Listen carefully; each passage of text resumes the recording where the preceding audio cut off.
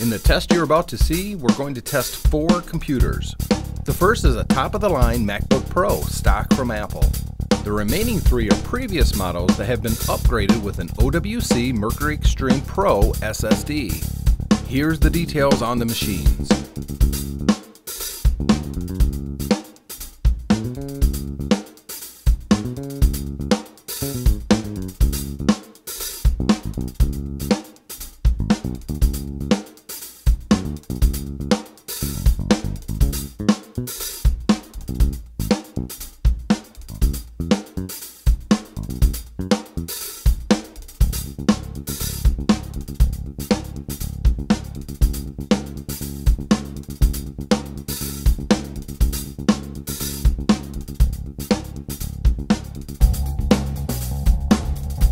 We're going to see how an OWC Mercury Extreme SSD affects performance when booting to the desktop and launching the 4 main components of Adobe Creative Suite CS5.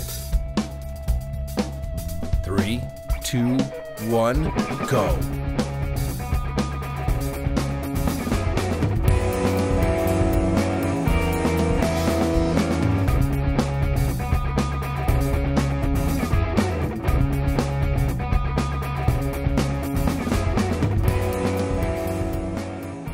The late 2009 model finishes first in 21.70 seconds.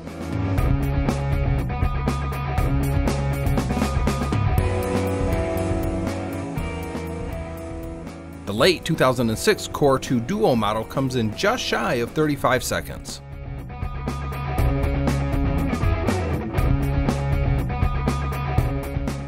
The early 2006 32-bit Core Duo processor model comes in at 47.66 seconds. Finally, our brand new top-of-the-line model at 56.5 seconds.